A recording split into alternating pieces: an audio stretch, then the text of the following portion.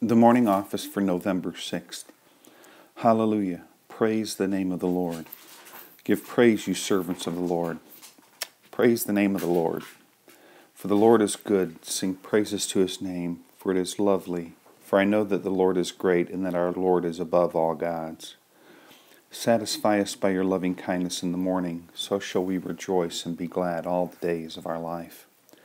Out of Zion, perfect in beauty, God reveals himself in glory. Let the heavens declare the rightness of his cause, for God himself is judge. Wake up, my spirit, awake, lute and harp, I myself will awaken the dawn. The morning reading is taken from John's Gospel, chapter 15, verses 4 through 5. The word of the Lord, thanks be to God. Jesus taught us, saying, Remain in me, and I will remain in you.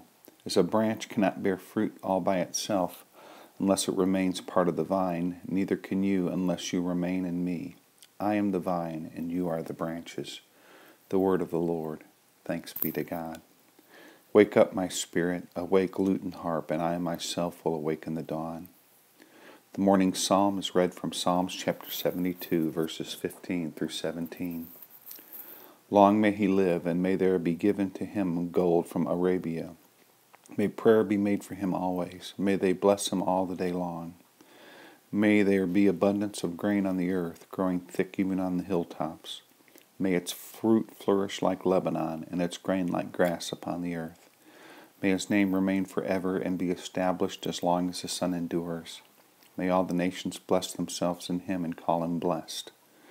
Wake up, my spirit, awake, lute and harp, for I myself will awaken the dawn. Glory be to God the Father, to God the Son, and to God the Holy Spirit, as it was in the beginning, it is now, and will be forever. Amen.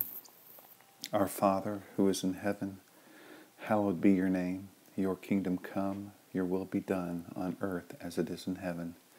Give us today our daily bread, and forgive us our sins, as we forgive those who sin against us. And lead us not into temptation, but deliver us from evil.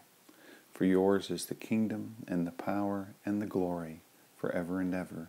Amen.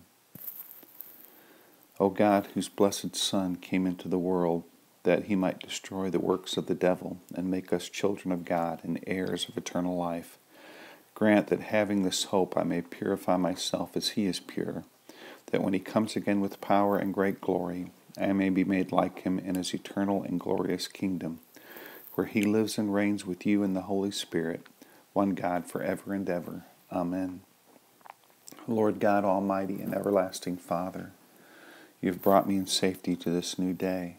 Preserve me with your mighty power, that I may not fall into sin, nor be overcome by adversity. And in all I do, direct me to the fulfilling of your purpose, through Jesus Christ my Lord.